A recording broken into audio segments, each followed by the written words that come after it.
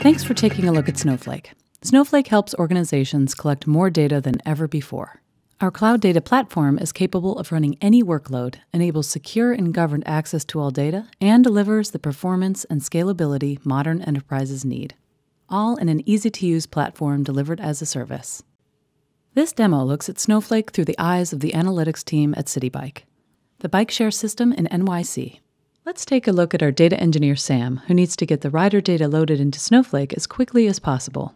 This data is key for the Citi Bike team to be able to understand what's influencing riders and how Citi Bike can serve them best. The data is currently in CSV format, and it includes useful information such as when, where, and how people are using bikes. We'll see how a data engineering and analytics team can both leverage Snowflake to drive meaningful insights. We'll look at how a data engineer can easily load data into Snowflake. Then, see how a rider engagement analyst can do quick analysis and even use semi-structured data for deeper insight. The CSV is sitting in an Amazon S3 bucket.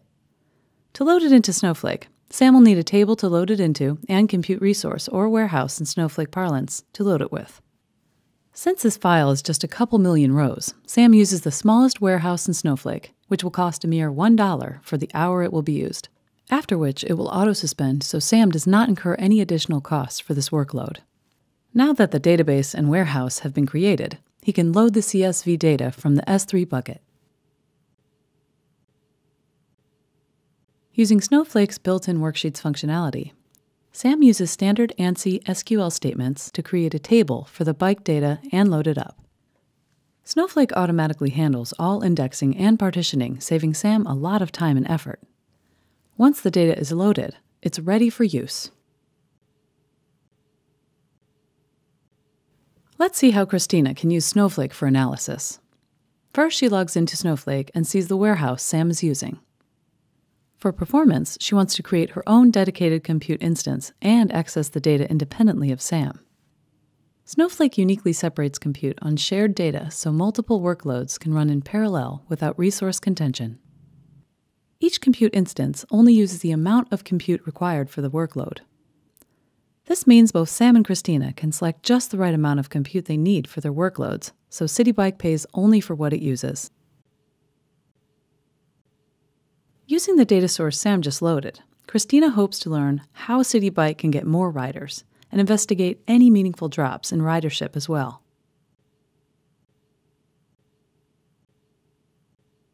Christina uses standard SQL statements to do some exploration and sees the lowest days, the days with the fewest number of rides, are all clustered in February.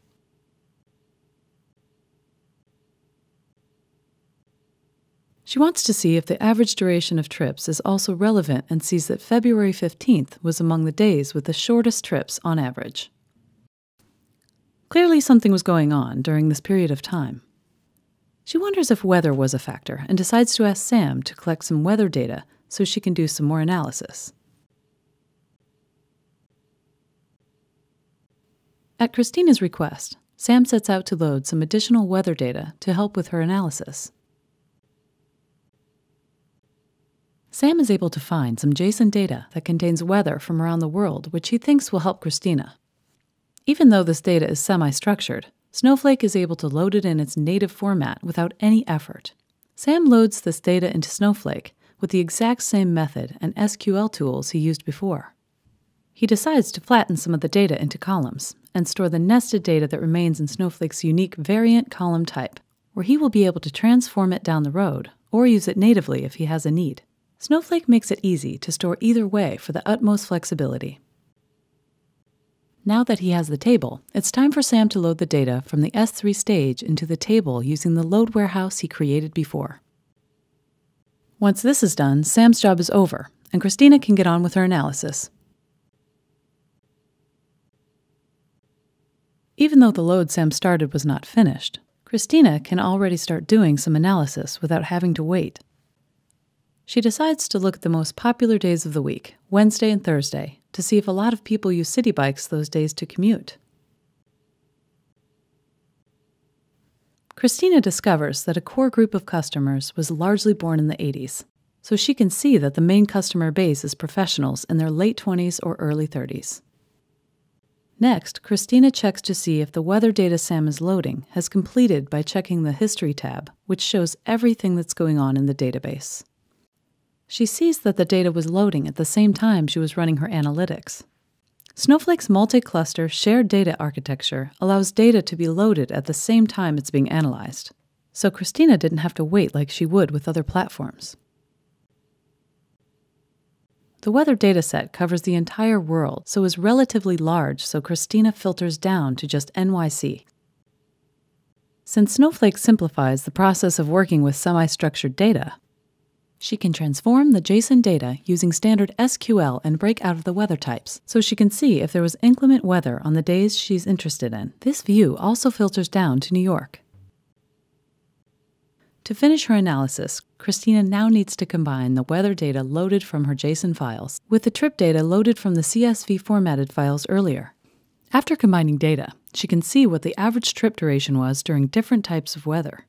It's clear that the snow had a role to play, as did fog. But what Christina really wants to know is if those days in February had bad weather.